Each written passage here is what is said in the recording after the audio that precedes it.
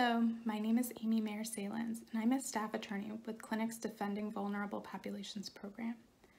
Right now, we are awaiting a decision from the United States Supreme Court on Department of Homeland Security versus the Regents of the University of California, which is the decision that will decide the future of the Deferred Action for Childhood Arrivals, or DACA, program.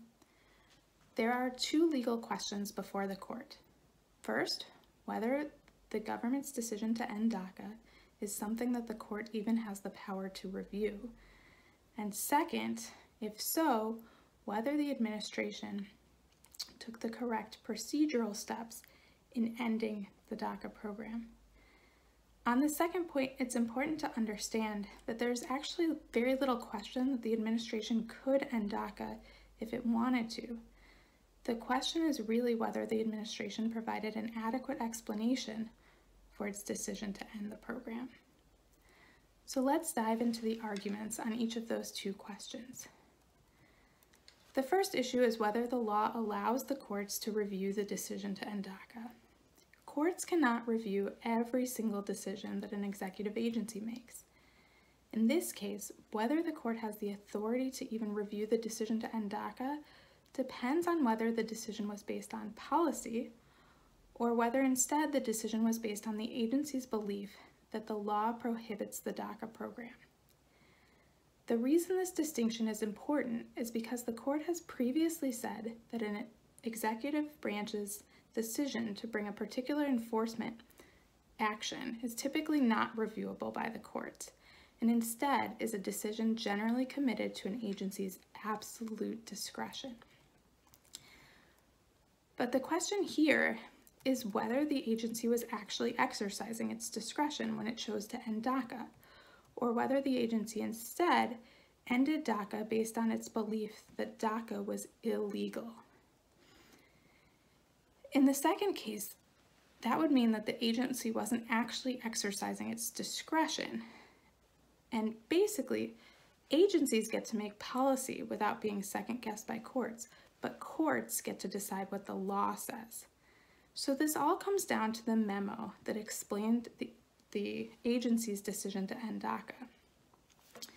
The lower courts found that this memo only gave a legal justification for ending DACA and that the explanation given was inadequate. The Supreme Court will decide whether it agrees with the lower court's conclusion on this issue, and if so, it will move on to the second legal question. The second issue is whether the administration took the correct procedural steps to end DACA. DACA supporters argue that the administration violated the Administrative Procedures Act, or APA, which is a law that governs how the administrative agencies, including the Department of Homeland Security, can make new policies.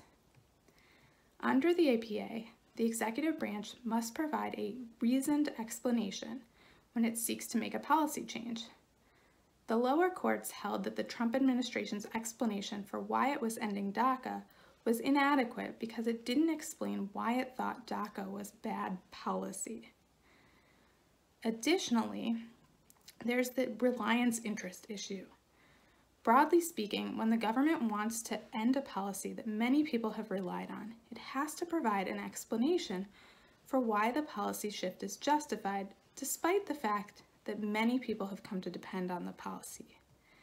The idea here is that it would be arbitrary and capricious for the administration to ignore people's reliance on a program. Under the APA, a policy can be struck down if it is arbitrary and capricious. The government's attorneys have also put forward a number of arguments why the DACA program should end. DACA supporters argue that under a special legal doctrine called the Chenery Doctrine, the court can only rely on the original reasons that the agency offered, and not on other reasons that the lawyers have come up with in the interim. The Supreme Court has a lot to consider in this case, and there are many ways that the court could go. Likewise, there are many ways that the administration might respond. We are anxiously awaiting a decision.